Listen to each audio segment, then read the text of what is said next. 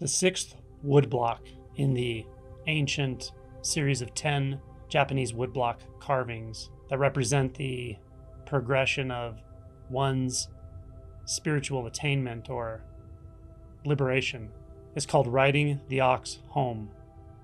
I'll read it in its entirety and then we'll discuss what at least I think the meaning is. Mounting the bull, slowly I return homeward.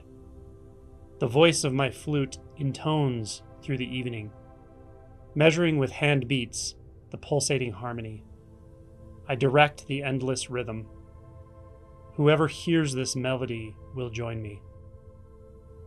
Comment: this struggle is over. Gain and loss are assimilated. I sing the song of the village woodsman and play the tunes of the children. Astride the bull, I observe the clouds above. Onward I go, no matter who may wish to call me back.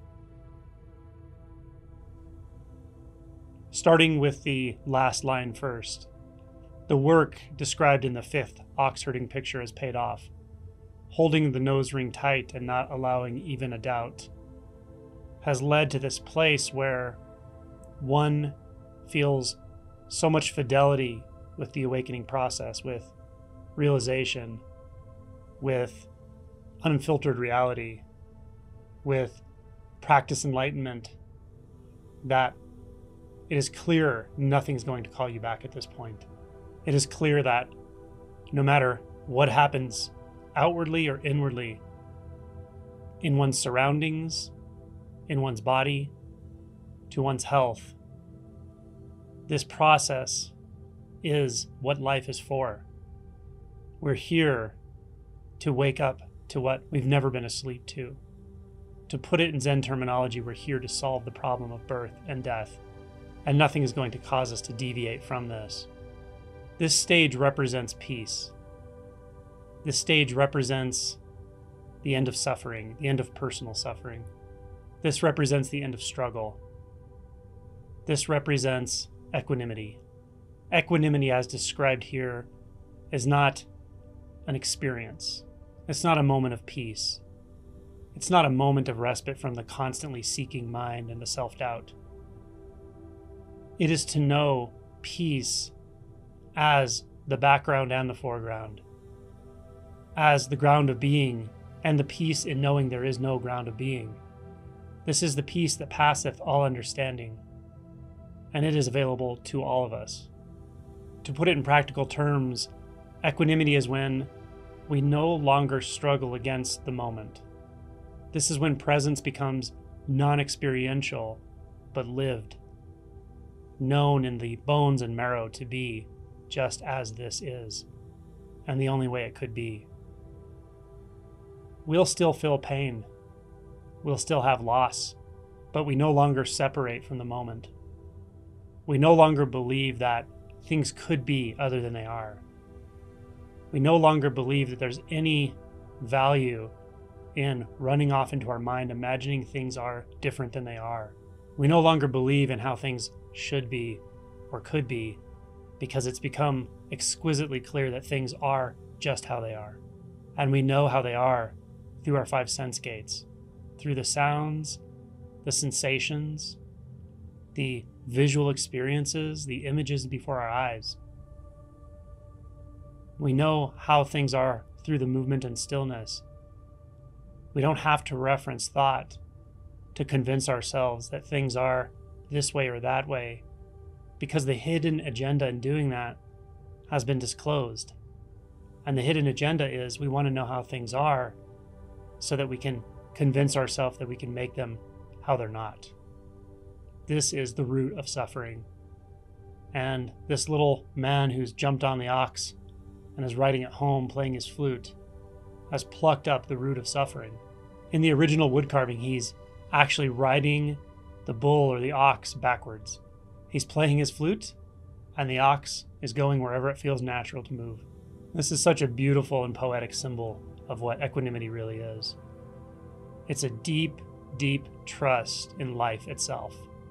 It is a knowing that wherever this moment goes, however it unfolds, Whatever happens, whatever is seen, heard, tasted, felt, it's already okay. It's perfectly okay. It is the only way it could be, and there's nothing apart from that. The fidelity here is complete.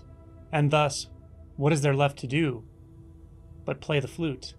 Play the song of your life. Play the song of the conventional narrative of being you. The events, the joys and sorrows, the ups and downs, gains and losses.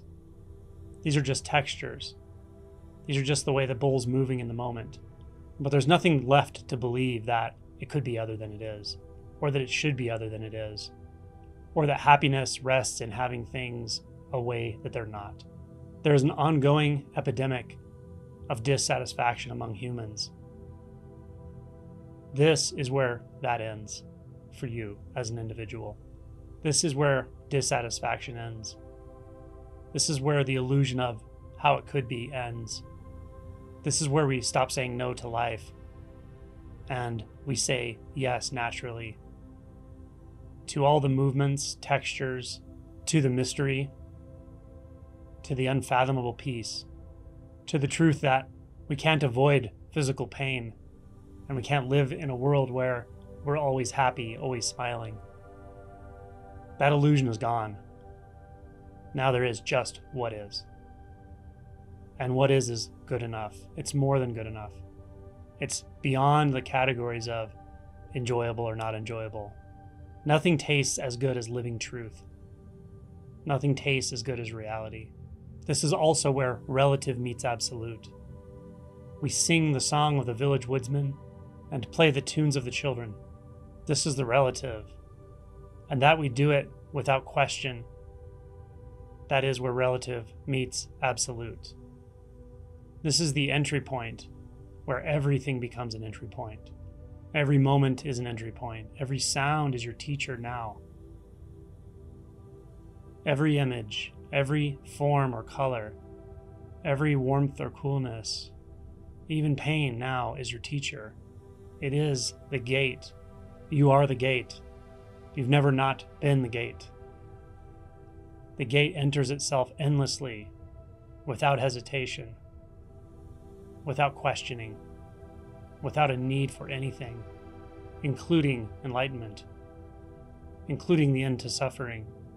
This is where we find that suffering ends when we stop trying to end suffering. This is peace.